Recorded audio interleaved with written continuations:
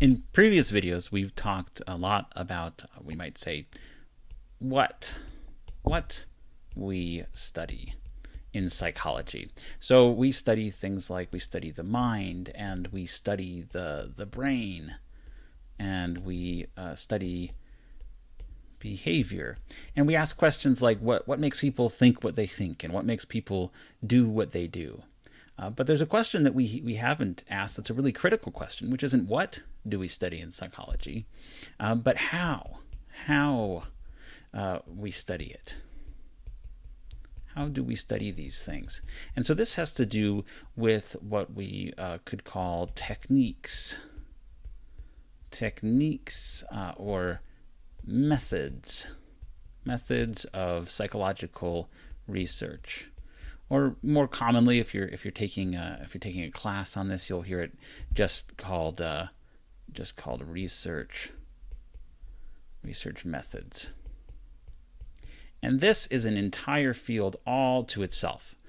You can get a degree in research methods for psychology. You can go on and make a career out of just specializing in all of the different nuances and intricacies and complications that go into research methods. But underlying all of that complexity, there are certain core concepts that whatever type of study you're doing, you're going to see some of these same things coming up. So the thing I want to start with is something that you'll see in essentially every psychological study, and that's something called variables. So a variable, it's actually really nice in this case that the word itself tells us exactly what it means. So a variable is just anything that's able to vary.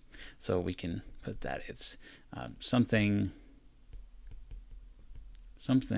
that can change or vary. So it could be something that varies over time, or it could vary from one person to the next. So let's get some concrete examples of variables, just so we have something to talk about. Just to pull some things off the top of my head at random, height would be a good example of a variable, because you can have taller people or shorter people, or you can see that height can vary over the course of a person's lifetime. Weight would be another example, or we could go with something very different, like your income, right? Income, the amount of money that you make can vary. Or if you're a health psychologist, you might be interested in what we would call your cardiovascular risk. And that's a variable because you can have higher or lower levels of risk. This would be, the chances that you have of having some kind of problem with your heart or your blood vessels. So, for example, having a heart attack. And obviously, you can have a higher level of risk or a lower level of risk. And these are all things that psychologists study in different contexts. Something that would more kind of be typically thought of as a psychological variable, we might have something like intelligence. Psychologists are very interested in why intelligence might vary from one person to the next, or what different kinds of intelligence there might be. Or we similarly might be interested in why some people are more depressed than others. So depression is a variable. Another example of a psychological variable, stress, which has a lot of very interesting research going on right now. But the point is that whatever area of psychology you're looking at, whatever kind of study a researcher might be doing, they're in some way going to be looking at some kind of a variable. And so the simplest kind of study that we could do concerning a variable would be to just investigate one variable by itself. So, for example, if I were a health psychologist, I might just want to study cardiovascular risk. And so I might go to a city and say, in this particular area, what is the level of cardiovascular risk? How much are people at risk of having a heart attack?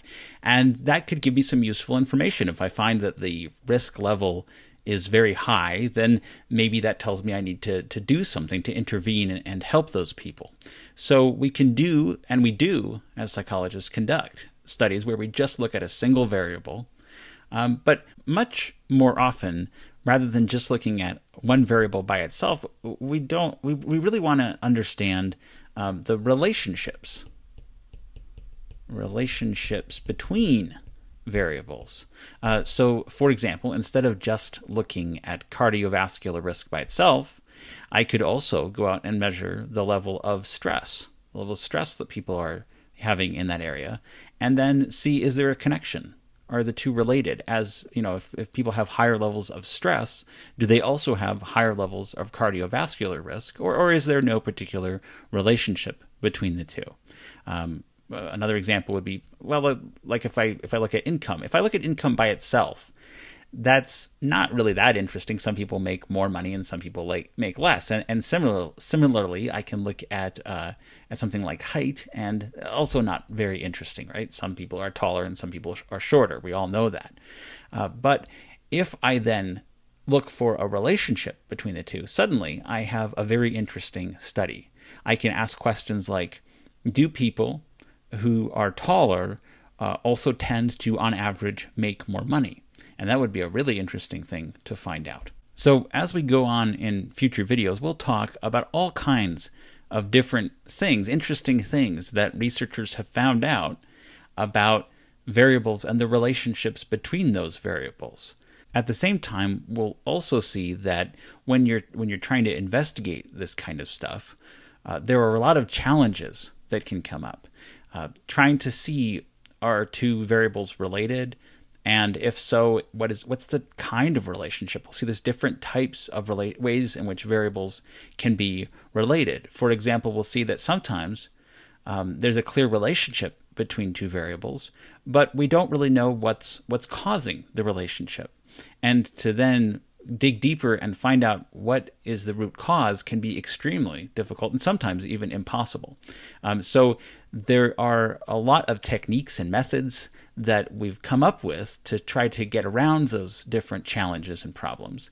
And we definitely can add on a lot of detail and complexity in terms of how we go about researching these different things. But as we go forward and we talk about all that complexity and all those details about research methods, I hope that what you'll take away from this video is that underlying all that complexity, we're always still just talking about investigating variables and trying to see what are the relationships between those variables.